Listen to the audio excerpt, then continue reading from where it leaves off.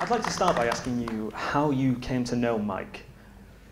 It was kind of just a coincidence. I was working in Philadelphia, and it was before I was into filmmaking at all. I just kind of started thinking about making films and stuff like that, but I was in Philadelphia, and they were filming one of the Rocky movies at that time. Right. And it was Rocky Balboa, which is like the 6th movie. And so I spotted this guy, Mike, and he had this giant painting of Sylvester Stallone, and it was obvious that he painted it. Yeah. And I walked up to him, and the security guards were walking up to him, and he looked like Sly, he talked like Sly, and everyone just kind of gravitated towards him. And so, you know, they were all. I am a Rocky fan, of course. I wouldn't be able to do this without being a Rocky fan. And you know, the security guards started to take a liking to him, and they were tipping him off and saying, you know, Stallone's going to be right here. You know, don't move. In 2 hours, he'll be right here. So I hung out with Mike that day because I was working there and I kind of had the day off, and hung out and just met him that way. But the reason I stayed in touch with him was I worked in Philly all the rest of the week, and every night he was on the local news. You know, they did those stories of like, you know, Stallone's back in Philly and no one's happier than Mike Kunda. You know, and he's, yo, how you doing? I'm so happy. You know.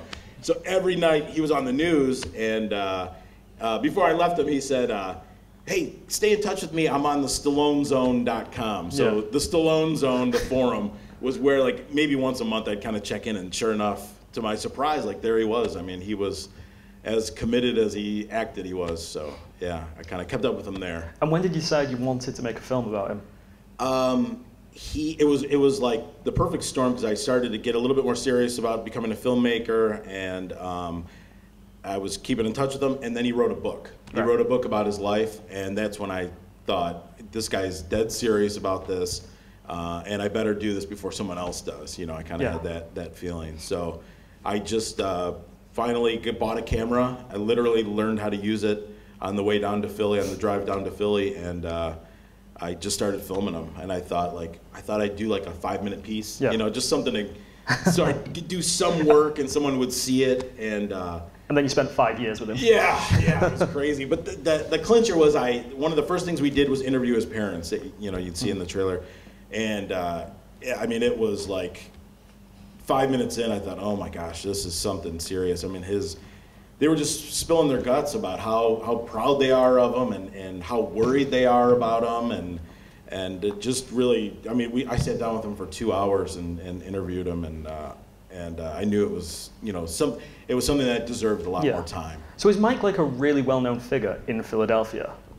He is definitely starting to become one. Right. Yeah, he, you know, and you'll see in the movie kind of his struggle of like, what do you do with this, you know, because you'll see in the film, like, he doesn't really have a passion for anything else. Like, this is his passion, and you know, it's about how he deals with that, and how he kind of carves out something for himself. So he definitely has fans himself. Yeah. And how did he react when you first said, Mike, I'd like to make a film about you? Oh, he was all about it. Yeah. Oh yeah, he's all about it, and every step of the way. And I always say, like, he's like the best subject. I mean, he was like very proactive. He's almost like a producer, you know. He's like, this is going on. Here's the times. You know, let's get up there and do this. And the first time we went out to film him, we stayed at his house. You know, we spent the night at his house for 3 nights, and like 5 a.m. He'd be pouncing around the house with he's got the Rocky boots, and they're loud as could be. And that was like our wake-up call every morning was him like, all right, guys, let's go to the park, let's go do this, let's go watch me exercise, you know. So he had a lot of ideas. He brought a lot to the table. Doing some reading around Mike, you know, the film's quite a sensitive look at his life. It's very sympathetic, but you know, there is a lot of tragedy in his life. Was it a decision early on to shy away from that, or on your part? What do you mean tragedy? I read an interview with him that, you know, like, he was bullied as a child, that him and his wife couldn't have children, and these things helped him cope with that. But the documentary touches on them, but it doesn't really linger on them. It's far more about his story as, you know, a Rocky impersonator. Was there a reason you chose to avoid them? Let me think about that. That's a good question. No one has asked that. But, you know, part of the reason was we wanted to kind of keep it present as much as we could, and see how things develop. but you know, it was cool to stay present and get his struggles now. You know, like we wanted to be there for those and make sure we're there to document what's going on, like, you know, as recently as possible. And you know, it was kind of hard to. We tried to interview, like, are there any of these bullies that we can interview, or anyone like that? We almost, like, this is the one thing I wish we would have done was, he had a high school reunion a couple of years ago, and he didn't go, but we really tried to get him to go to film it, and that didn't happen, so that would have been cool. But, but no, I think he struggles pretty well in this one. Right. You know, you mentioned that you filmed for 5 years. Was it a smooth production? Why was such a long development process? It was really smooth, actually. I mean, the times that we went out to shoot them were like super fruitful. You know, like we got a lot of content. But really, it was only because we weren't getting paid to do it. And me and Danny, the editor on this, started a business, and we do commercial work. And really, it was just it was just a time thing. You know, it was like I have 3 kids, and we tried to, you know, do our work when we could, and we were super busy, and we'd come back to this as much as we could. And but it worked out because the stretch of time helped. Okay, so it wasn't a challenge for you as a director. No, like with those gaps between times. No, not really. I just wish we would have been able to do more almost. But, right. But no, it worked out. It worked out well. We just kind of had to be patient, but this was always something that, you know, we'd be working on other projects, and like this was always in the back of our head. I mean, we just both really loved this story, and loved, you know, following Mike around and getting his story, and even editing. We spent a long time editing and just trying to get it just right. So, with you spending so long with Mike, were there any scenes you filmed that you couldn't fit into the film but you really wanted to include? Let me think about that. There was, you know what? There was 2 things. There was, and he struggled about this too. Was he knows Chuck Wepner? I don't know if anyone knows Chuck Wepner, but he's actually the real life boxer that inspired Sylvester Stallone. Okay. And Mike, you know, through his ways, has become like good friends with Chuck Wepner. And we sat down with Chuck for a couple hours in his apartment and interviewed him. And we also interviewed Larry Holmes, which is a former heavyweight champion, and kind of has some ties to Stallone and Philly and the fight scene, obviously. But I think we all would have loved to have those stars in there. Yeah. But they really, like, this story is about Mike, and it's about Mike's, like, struggle and about what Mike's going through and his, like, kind of pursuit of happiness. And they just didn't, it was too hard to get him in. You know, there was kind of no reason to get them in. You mentioned stars there, and obviously he was waiting outside for Sly. Yeah. Did he meet him? We did. Yeah, I was actually with him, and we did meet him, but it was real quick. It was just like you know, like a super fan. Yeah, you know? But Mike recently has had some real interactions with Stallone, and Stallone knows him now, and definitely, like, one day he called him over. Mike, come here. Oh my God. Yeah. So that was just recently. Yeah. And that was a really, like, Mike had some run-ins with Stallone, but this one recently was very genuine. And he loved it. Yeah. Yeah. Oh yeah. It was awesome. I mean, it was emotional. I mean, even me, like, I watched an iPhone video of it, and I was like, oh my gosh, this is finally, you know, one of those meetings that he had been looking for. So you mentioned Mike's parents there, and I know that they do feature in the documentary quite a bit. How? You know, you said they're very proud of him. 25 to 30 jobs, no real focus outside of this one driving passion. I've seen from looking online that he does tours of Philly, he does the Rocky tour. What? Sounds strange to say. Why are they proud of him? But like, what? You know, do you know what I mean? Yeah, totally. You know, it's, and you know, this film definitely goes into this quite a bit. But his dad, you know, just loves that he loves that Mike is doing what he loves. Yeah. You know, Mike, he's carved out this whole world based around Rocky, and his dad is very proud that he's followed his passion. Yeah. And then you'll see in the movie, his mom is definitely proud of him and loves him, but she's not as excited as his dad is about it all. Right. And it's you know, subtly shows, you know, right. in the film. And I think, like, she just, you know, wants a more traditional level of success, you know. Yeah, like she just wants him to go to college and, you know, and do all that stuff, as he says.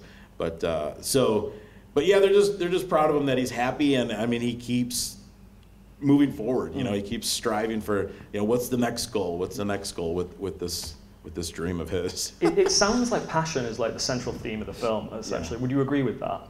Yeah, absolutely. Yeah. I mean, it is passion, and you know, that's Mike's, you know, the theme that Mike naturally follows is to follow his passion. But, you know, Danny and I, the editor, we poured our hearts into this too, and really this is like our first documentary, feature-length documentary, and, you know, his story started to impact us. I mean, we had to finish this thing. You know, it was like, oh, we got to finish this. You know, almost like taking Mike's advice, like follow your passion, follow your dreams, get it, you know, finish it, do the best you can, you know.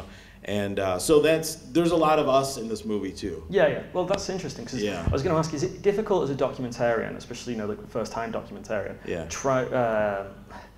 keeping a level of impartiality with your subject, or do you find yourself getting involved in his story? Yeah, I mean, the cool thing is, like, you can do whatever you want because it's our film, you know, and no one asked for it, and that part is so cool because we do a lot of work where, you know, with clients and everything like that. So the first part of the answer is, you know, no, it's not hard because we can do whatever we want. But I did really struggle with how close I started to get to Mike. Yeah. And, you know. And would Danny come down with you to Philly? Yeah. Yeah. Okay. Yeah. He was on most of the shoots. Yeah. I think just the first and second one he wasn't with us. But, right. But yeah, and so yeah, I got really close to him, and that started to worry me. Like, you know, how objective can I be with this? And then I also worried about, like, what Mike's going to think of it. You know, is this film going to hurt his feelings? I mean, there's some hard to watch scenes in here with Mike in it, and you know, we had to show those. And you know, when I got really close to finishing, we had like a rough cut, and there's a movie that I really love, and it motivated me to make this film. Actually, it was called I Think We're Alone Now, and it was about two guys that are obsessed with the teen singer Tiffany from the 80s. Right. And so I called him.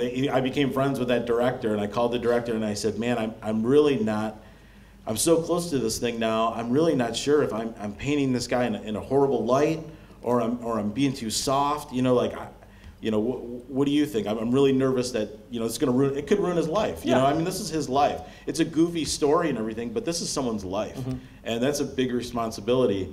And you know, he said to me, "Jim, you know, when I made my film, one of the guys has Asperger's in his film, and he said he really struggled with that. And then all of a sudden, at the end, when he released it, he started getting, he'd get these letters that were like, 'This is so great. You know, this is so great. The way you shed light on Asperger's and the story you told, it was so, you know, very heartfelt.' And he said, 'You know what, Jim? I got an equal number of letters that were the opposite, and they were saying, like, how dare you do this?' And he said to me, 'You know what, Jim? I started to realize their criticism of my movie told me more about them than my film.' And it's so true. Like, we've showed this, you know, to all kinds of people throughout the process, and it's like a Rorschach test. Yeah. I mean, it really, like, you know, I hope I'm not giving too much away, but, you know, some people watch it and they're like, 'What a great story, man. I cried at the end. How uplifting.' And then other people just blow it off like, 'Oh my gosh, what a weirdo. You know, why would he do this?' You know? And that's really exciting to me. And the other thing is, we get a lot of people that say, 'I get it. It's a story about him and his dad.' Or, 'I get it. It's a love story. It's about him and his wife.' And you can tell, like, that something's going on with them, and they're identifying with that. And to be honest, there is some truth to all of those. You know, there are some themes in there that when they talked about him and his dad, I was really excited that people picked up on that, because that's something that I wanted to be in there. That's really cool. So has Mike seen the film? Oh yeah, Mike's seen the film. And what does he get out of it? That was scary, because I didn't know what to do. I scheduled a big showing in Detroit, partly because we needed a deadline to get it done. So I scheduled a show, and I never showed him any of it. And we had it just about finished. and we were about a week away from showing it in Detroit, and he was coming with his wife and his mom and his dad to Detroit to see it. And I kind of freaked out, and I had a trip planned. It was actually to Seattle, and instead of flying home, I flew to Philly to show it to him and his wife, because I was getting super nervous. Right. They were getting super nervous. And we sat in his living room, and us three watched the film, and he loved it. He said, "This is a Rocky movie, Jim. This is a Rocky movie." And that made me super excited, because to make a Rocky movie as a Rocky fan is cool. And then I was also excited that he liked it, but there are a couple scenes in it that they were super uncomfortable with. Was there ever any conversations about maybe taking them out, or? I think they knew that not to ask. Yeah. You know, I'm sure they probably would have wanted it out. There's one scene where in the movie, and I won't give it away too much, but I've noticed, like, in some of the screenings, his wife will leave before it comes on, because it's uncomfortable. You've seen it, right? I've not seen it. No, okay, good. So yeah, there's a scene towards the end where I've noticed, like, she'll get up and go. Oh, right. Okay. I like that. I just want to touch on the title. Yeah. How does Mike feel about the title? Because there are two ways to read into it. Obviously, you've got the pretender, because he literally pretends to be Rocky. But at the same time, calling someone a pretender can be quite a negative thing. Yeah. You know, how does he feel about that? Same thing. Him and his dad both. They didn't like it at first at all. No. Mike warmed up to it pretty quick because he thought it was clever. You know, and he. Through what Mike does, he is a showman, so he gets that. You know, like, what a great title, you know. But they were nervous about it, and his dad actually pulled me aside one day and said, "You know, Jim, he puts his arm on my shoulder. And, you know, I was really nervous. I didn't like the pretender.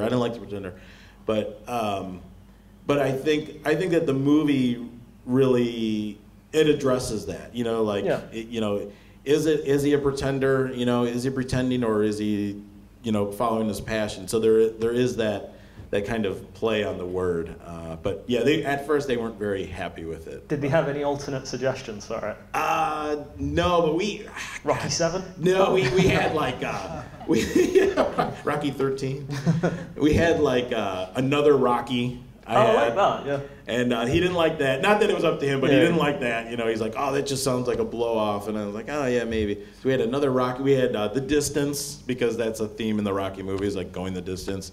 But that wasn't really applicable. So I actually kind of got the idea from one of the Creed movies. And there's a line in the movie, and he says, like, "You're no contender, you're a pretender." Oh, and right, I thought, okay. "Oh, that could be cool," you know, and it, you know, totally was applied to our film. So that was kind of where the germ of the idea came I like from. that. Yeah. It comes full circle on itself. Yeah. Almost. It's going to be the UK premiere tonight, I believe. Yep. What are you hoping the audience reaction's like? And don't just say, "I hope they like it." Yeah. No, I hope that people do pick up on the different themes. I hope that it's. I actually like. I mean, the dream is really, like, when I was a kid and I saw the Rocky movies, like, that would, like, last with me for 24 hours. I'd like, "Oh man, I'm so pumped up," and I hope that ideally, like, people get, like, fired up at the end, like, get motivated by it and are inspired by it. And also, you know, I love that people, like, pick up on these different themes and really identify with, you know, the dad or his wife, or, you know, just the people in the town and stuff like that. That's kind of the ideal situation.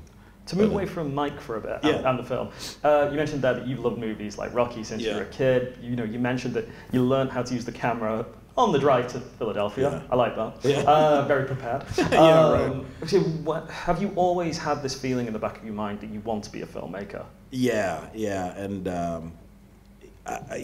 totally. And it was before I even knew what a filmmaker was. You know, I just loved movies, and I was just talking about this the other day. Like, one of the first things I ever did was, you know, hook up 2 VCRs, and actually I edited a montage of Rocky training back to back, so I had like a 30-minute training edit together. But yeah, I always wanted to make movies. Movies are like kind of something that bonds my family. You know, we all get together and watch movies together and really get into it. And I mean, for this to be the first full-length doc that I made is like, it almost makes me emotional, because I love the Rocky movies, and I really love this movie, you know, and I think it's got a great message, and this is a dream. I mean, this is totally my dream. Yeah. To make this film and bring it to festivals. So if there's anything you could change about the film, I realize you just said that it's your, you know, you love it, but if there was one change you could make, what would it be? Oh man, let's see. What could we do? I don't know. Jeez, without giving something away too. Don't give it away. Yeah. I don't know. Nothing huge. I mean, we did have like a soundtrack that we didn't love, a score, and we rescored it to make sure that we loved it. I quite like how hesitant you are to answer this one. Though. Yeah, because it says that you're really like, proud of what you've actually done. Yeah, really. I don't know. I nothing. Okay. I mean, the only thing I can think of, and it's kind of lame, is just to be there with them more. You know, to make more trips to Philly, but that's a perfectly reasonable answer. Yeah. So my next question was going to be, if you'd had the budget, what would you have done on the film? And I think you've covered it there. Yeah. You just spent as much time as you possibly could with Mike. Yeah. And maybe change the score. Yeah. Absolutely. Yeah. No, that would be it. Definitely more time spent with them. You mentioned an inspiration for this particular, influence on this particular film was I Think We're Alone Now. But are there any filmmakers or films that have inspired you as a director? Well, Scorsese is my favorite. You know, I'm an Italian American like him, but you know, one of the things when DVDs first came out, and I watched Raging Bull on DVD and the behind the scenes, and Scorsese doing the commentary, like that blew my mind. Like I didn't even know what a director did. You know, like he talked about, you know, when Jake LaMotta was doing well. They took 4 boxing rings and strung them all together and put the ropes on the out and made it a huge ring, so it felt nice and airy, and he was winning and feeling good. And I thought, you can do that? Like, what the heck? You can, you know, just change, you know, whatever you want and make it feel like you want it to. And that was like the first time I realized like what a director did. And yeah, I think ever since then, that's definitely what I wanted to do. But I think We're Alone Now, as far as docs go, that was one that inspired this. And you know, the movie Clerks when I was in high school inspired me because it was, you know, so cheaply made. And Donkey, there was it was that documentary about Donkey Kong, Fistful of Quarters. Oh yeah. That was another one that inspired me to make this one, and just that kind of slice of life underdog story. So I'm a lover of underdog stories too. Huge range of influences, then, basically. Yeah. Do you think that is there any way to get this on Sylvester Stallone's desk, do you think? He saw it. Has he? What was his reaction? He loved it. He really liked it. Yeah, it was the time he met Mike recently, and he talked to him a little bit, and he said, you know, there's a documentary, and he had heard about it, Stallone did. He said, I heard about this. You know, send me a trailer. So, you know, we're like right now, so he watched the trailer on his phone. He watched that trailer on his phone, and then they called me, and like his assistant called me and said, Sly wants to see the movie, can you send us a link right away? So I sent him a link, and I think I stayed up all night, like waiting for some kind of response. And then I guess he watched it like that night in his hotel. He was filming in Philly, and I heard like the following week that he really loved it, and he loves what Mike's doing, and it, you know, made him proud that somebody was like carrying the torch for him. That's amazing. Yeah. I am getting the wrap up now, so I'll ask one last question. Cool. What advice would you offer to aspiring filmmakers who haven't started making their own film yet? I would say, you know, obviously just start, but the best advice that I got was like finish it. Yeah. Just finish it, because there are so many people that start something or talk about it, and even if it's bad, I think, like even if this was bad, I'd still be proud of it that it was finished. But you know, the first time I showed it and the audience kind of, you know, started clapping, it felt way better than just finishing it. But I think just do something and finish it. Just finish it is the biggest advice that I got, and made me feel really good, and made me feel really, give me a lot of courage to do another thing, to, you know, keep going. So great advice. Yeah. Jim Toscano, everyone. Thank you very much. Thanks, guys. Thank you.